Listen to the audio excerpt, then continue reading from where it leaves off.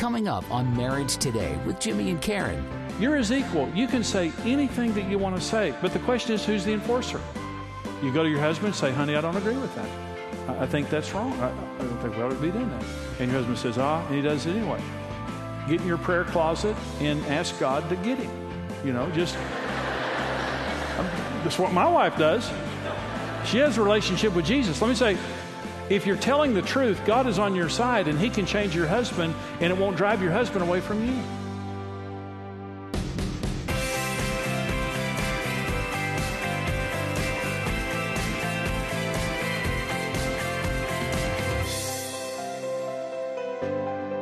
Four needs of a man and how to meet him. Number one need of a man is honor and respect. This is our mega need. Women have a mega need and men have a mega need. This is our mega need. And when the Bible says in Ephesians 5:22, wives, submit your husbands as to the Lord. In verse 33, it says you respect your husband. Men and women are total equals. The verse before that says submit to one another in the fear of Christ. So I don't believe in a concept of submission. Women should submit because they're not as equal, or something like that. Men and women are completely equals. What is being tried to, what Paul is saying here is respect your husband like you would the Lord. Not the way your mother did your father. Not the way you see on television. Not the way your friends do their husbands. How would you respond to Jesus Christ? If you were in a relationship with Jesus and you were responding to him, that's the standard the Bible gives for women, because men have a need for respect and honor. It's our biggest need. Is men gravitate to the place where they get honor and respect, and they run from any place where we feel like I may be disrespected. And again, it goes back to this issue of the way that women talk to their husbands is you say anything you want to say. It's just the how issue. And I want to talk about how to give your husband honor, just the practical aspect of if you ought to do it, then how do you do it? Well, the first is allow him to fail. How do I honor my husband? Let your husband fail. I'm not talking about self-destructive behavior. I'm not saying that your husband is in some kind of a destructive behavior and you just stand back and let him fail. But I'm just saying your husband's imperfect and he's going to fail. Don't scream when I say that. Don't want you to be too shocked. Your husband's imperfect and he's going to fail. A lot of the damage that women do in their marriages is trying to keep their husband from making a mistake. Okay. I love Joyce Meyer's story. One day, her and her husband Dave were in the car driving. She's telling this story in one of her teachings, and they were in the car driving. You know how it is when you're driving. It's just... And I've got the most emotive wife in the world. When she has a name for everybody on the road, and she talks to everybody on the road. And she screams and grabs the dash and all those kind of things. And we've learned to live with it. It's just one of those things. But Joyce Meyer was driving down the street with Dave one day, and she was telling him, turn here, stop, go, all the things that, wives do to their husbands. So Dave was mad. He was mad. She was frustrated, and they were at a stop sign, and the Lord said to her, they were sitting there, and, he was mad, she was frustrated, and she was telling him all that. And the Lord said to her, why can't you shut up?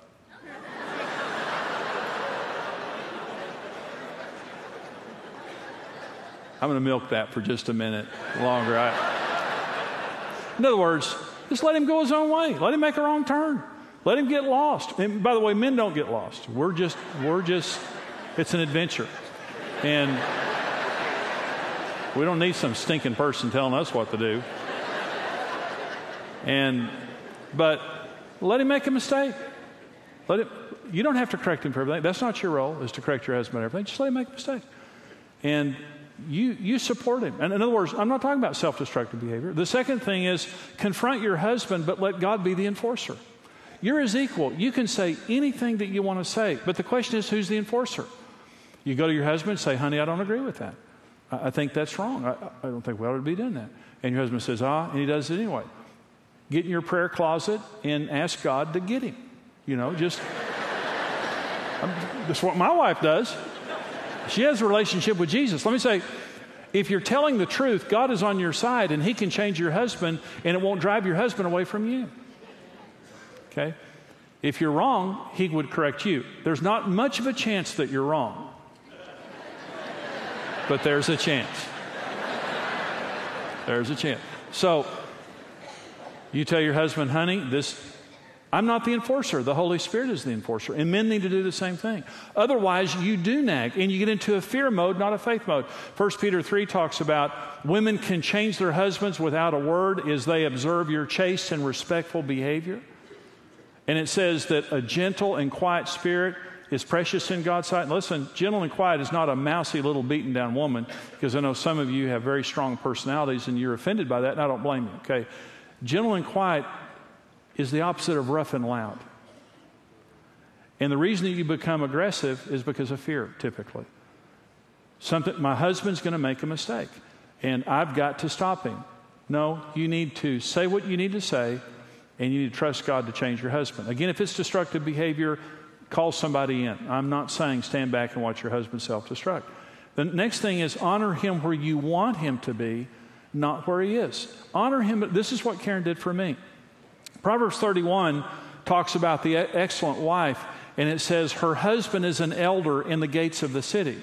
It attributes it to her, not him.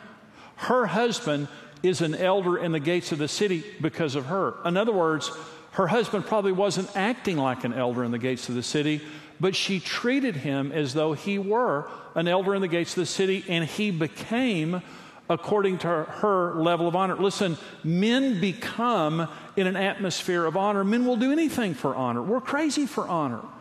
And so when a wife is honoring her husband beyond where he is, undeserved honor, in other words, speaking destiny into your husband, beyond what he's doing right now, what do you see in your husband? What did you see in him when you were dating him? And you honor him at that level. He rises to that level of honor. And the number 4 is cover his faults and focus on his strengths.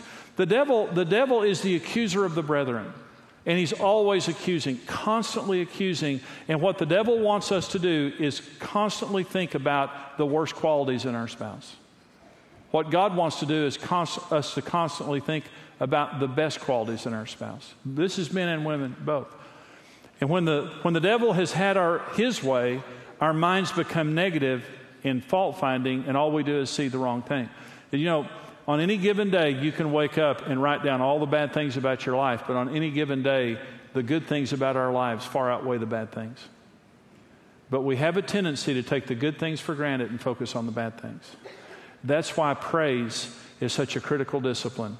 Remind yourself every day about the good things that your husband does. And as you begin to remember that, you'll realize that's a lot. The second need that men have is sex. And so men are typically, 20% of women are more sexual than their husbands, but most men are more sexual than their wives. And so the way that you meet your husband's need for sex is, first of all, you communicate to your husband that you accept his need and that you're committed to meeting it. I accept this need. And again, I want to say, when I did pre-marriage counseling for a long time, getting people, couples ready to be married, and regardless of how much I told the young brides about their husband's need for sex, typically 6 months into the marriage, they're convinced they married a pervert, and all he thinks about is sex. And typically what women do is they sometimes try to shame their husbands out of it. Like, again? It's impossible. This isn't healthy. Again. And lectures and browbeating, and it's I accept the fact that you're more sexual than me. And that's really the way that it is. God gave your husband that need to keep drawing him back to you. Understand that men are visual and physical much more than women. Now, women aren't blind related to sex, but men are visually stimulated. They want to see their wives naked, which means either naked or lingerie, and not flannel, and not canvas, not... I did a seminar one time in Baltimore, and I didn't know there was a stand-up comedian in the audience, and I said, ladies, there's a place for flannel nightgowns, and this guy yelled out, "The fireplace!" And so men don't need non-sexual touching. We want sexual touching, and we want to see our wives' bodies, and many women don't feel good about their bodies. And this is just, no man should ever compare his wife's body to any other woman. Okay. I married the most beautiful woman on the earth, period. When she's 99 years old, she will be the most beautiful woman on the earth, period. And I will never compare her to another woman, period. I will not compare my wife's body to anyone who has not paid the price to bear my children. And so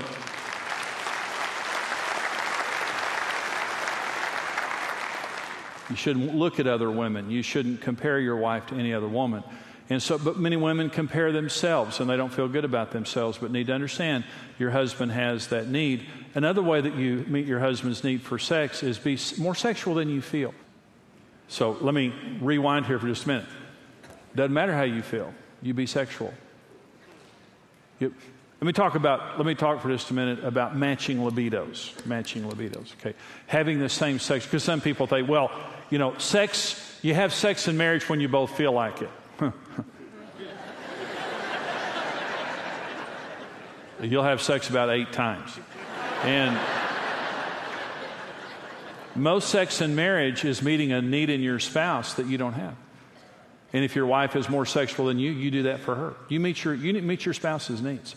Otherwise, you just leave them to their needs being unmet, which is a very bad thing. Be more sexual than you feel, and be energetic and creative in meeting your husband's need. Very important. Fun and friendship is another need that men have. We want to be fun. We want to be friends with our wives. I want Karen to be my friend. I don't want to be mothered.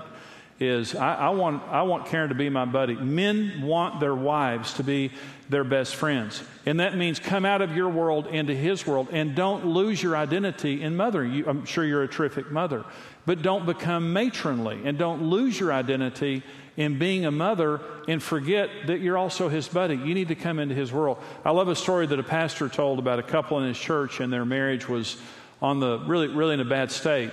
And this woman went hunting with her husband one day. She knew that he loved to deer hunt, and she said, honey, I want to go deer hunting with you. And, of course, he was a little worried because he thought maybe she wanted to get him alone with a firearm. And but what she did, she came out of her world into his world and healed their marriage. They went on a hunting trip. Let me say something. Your husband will never be as open with you as when he's having fun with you. You'll be sitting somewhere having fun, and all of a sudden you'll find your husband just opens up, because that's the way we're wired. When you're my friend, I'll open my heart to you. Until you're my friend, I don't know, because that's one of the most important needs I have. You come into my world, and you be my buddy. That's what I need from you. Number 4 is support at home. Now listen, men should do their equal share at home. Is that housework, when you get home, your job just started, it didn't end. At home, I vacuum, I take out the trash, I fold clothes, I do laundry.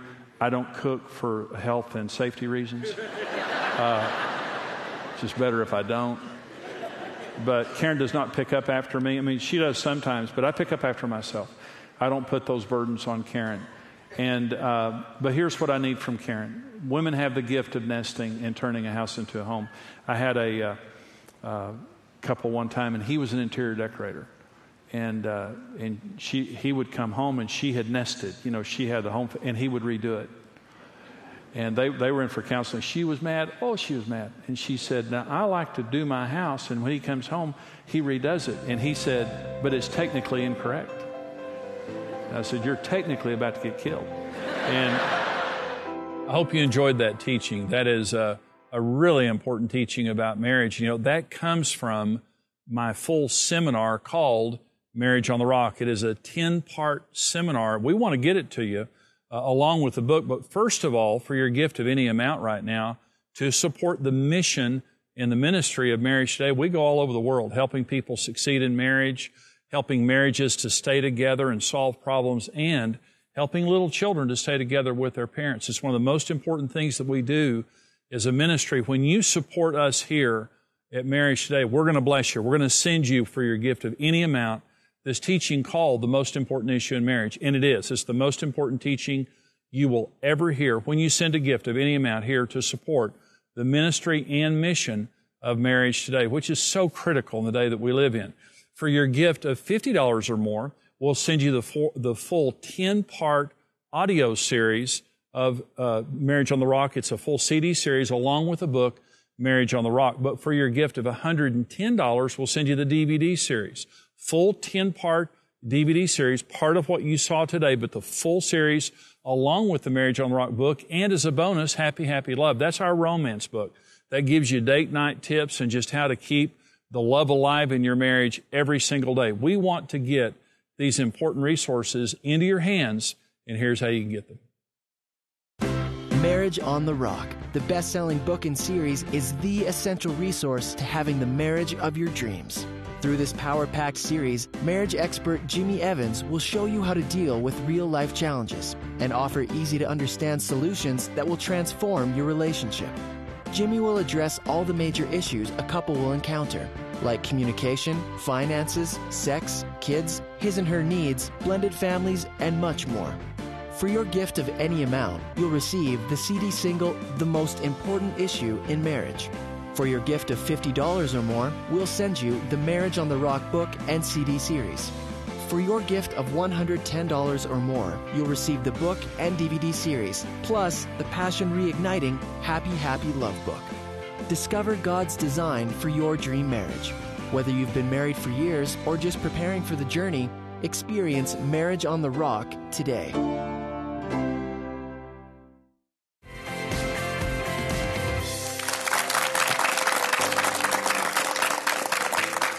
We're talking on this program about how to understand and meet your husband's needs. Now, I want to say we have another program coming up on how a husband can understand his wife's needs, because I don't want all the ladies to get mad. So this is just one program among many. But you know that we have different needs, and that's the point, Karen, is that men and women are different. And part of the problem when we got married, of course, we didn't know anything about marriage, but I thought you were weird. I thought, I love her, she's attractive, I'm glad we got married, but how long is it going to take to get her to be normal? Because I'm normal, and if she was just like me, she'd be normal. Now, 39 years later, what we know is that men have needs and women have needs. We have some needs in common, but really we're very, very different. Okay, so men need honor. Okay, that's the number one need that men have. Not saying that women don't need honor, but this is our mega need for a man. Everything we hear, everything we do is filtered through this need we have of honor and esteem. And really that's why Ephesians 5 says that women should respect their husbands as they do the Lord.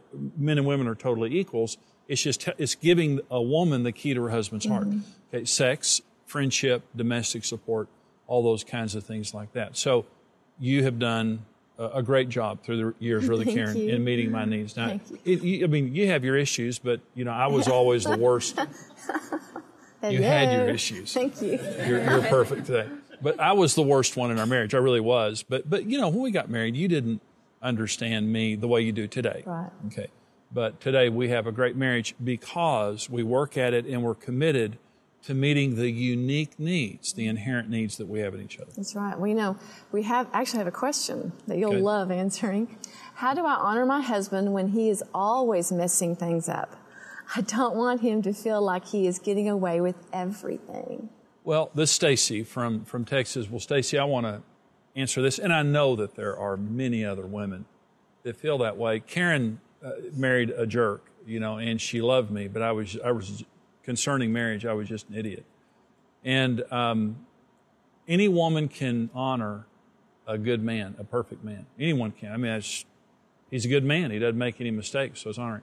The challenge is, how do you honor a man who's making mistakes? 1 Peter 3, it tells women to honor their husbands, and it says to have a gentle and quiet spirit, which is precious in the sight of God. And it says you can change your husband without a word as he observes your chaste and respectful behavior. Let me say this. A gentle and quiet spirit is not a mousy, beaten down woman, because I know you have a strong personality, and that's the way God made you, and that's great, and you're your husband's equal. Okay. A gentle and quiet spirit is a woman who trusts in God. So the issue is, I don't have to change you. I don't have to beat you down. And in fact, this question from Stacy, she kind of feels like maybe she's on a mission from God to keep him humble.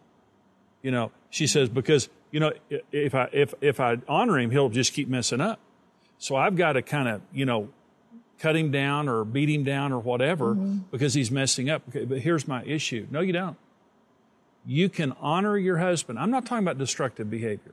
If he's beating you, if he's ruining the family, if something like that, you've got to do everything you can to stand up against it. I'm not talking about that. But I'm just saying every husband makes mistakes. And this is what this woman did.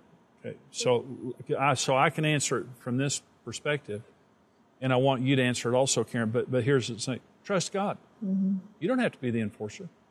Tell your husband you love him. Tell your husband what's wrong, and just say, "Honey, I wish you would empty the rifle before you clean it." It may be doing something real dumb like that, and then pray.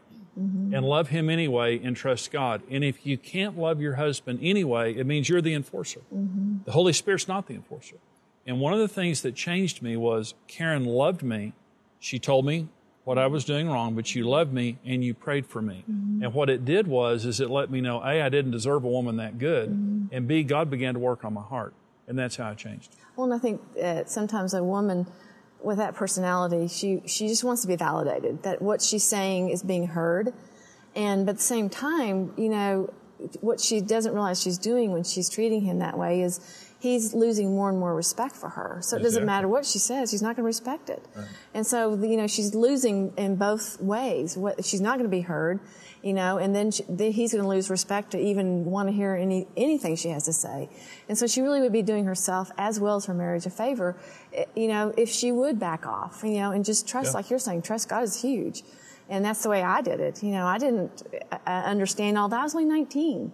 And I was practicing those things then because I thought, okay, if God says this, then maybe that's what I should be doing. And we've lost that, just that going back to what the Word of God says and just applying it because we're so bombarded by what the world says to do and how we're supposed to treat men or women that we forget that God really does have a special way that we treat each other. You bet. And it works, and it's so important to apply that into our lives. Well, Stacy, that's an honest question, and I don't want you to feel like I'm, pushing back at you, but I am saying that it's just true. Mm-hmm. Your husband is going to make mistakes. He does make mistakes, but the key to his heart is respect. Mm-hmm. And you have needs also, and so we do other programs on that. But I'm saying honor your husband, tell him how you feel respectfully, and get in your prayer closet, and you say, God, you change my husband. If I'm wrong, change me, but change my husband. It's a win-win deal. You've done what you should do, and now you're depending on God, and he's big enough to change your husband, okay? We hope that helps because we're talking about how to understand your husband's needs. And again, we do both sides of this, talking about men and women because we're just simply different. So, if maybe you're in a situation right now where you're frustrated at your spouse and you feel like they're not meeting your needs, meet theirs. I'm saying if you try to fight fire with fire, you're going to get a bigger fire. But if you fight fire with water, you're going to put out the fire. You can only defeat a spirit with the opposite spirit. Maybe your spouse is being selfish. You can be selfless. Maybe your spouse is ignoring you. You can pay attention to them. You're not a victim. When you begin to do the right thing and you begin to trust God, everything changes. So if you're a wife and you're hearing about your husband's needs, just begin to apply yourself and trust God. And I promise you it'll make a big difference. This program goes across America and around the world to help people succeed in marriage. If they're failing, if they're struggling, and I know some of you watching today, you're struggling, we love to give people the resources they need to succeed in marriage, in family relationships, but we can only do it with people who stand with us financially. We have a very special group of people who give to us every month, and they're called our Rock Solid Partners, and for their monthly support, they get a special resource. Karen and I are asking you to stand with us to become a Rock Solid Partner, and here's how you can do it. Marriage. Family. This is the foundation of our society. But this foundation is under attack. Across the country and across the street, marriages are crumbling. Young men and women are questioning the value and purpose of marriage, and children are suffering the heartache of divorce. But regardless of how dark, how difficult it may seem, with the right teaching, the right training, the right commitment, every marriage has a 100% chance of success. Join us by becoming a rock-solid partner today. Together, we can help shape the future of marriage around the world. For $14, $28, or $56 per month, you can get the tools you need to succeed in marriage, including online access to the Dream Marriage Library, CD and DVD lessons shipped to your door, and exclusive partner perks. Become a rock-solid partner today.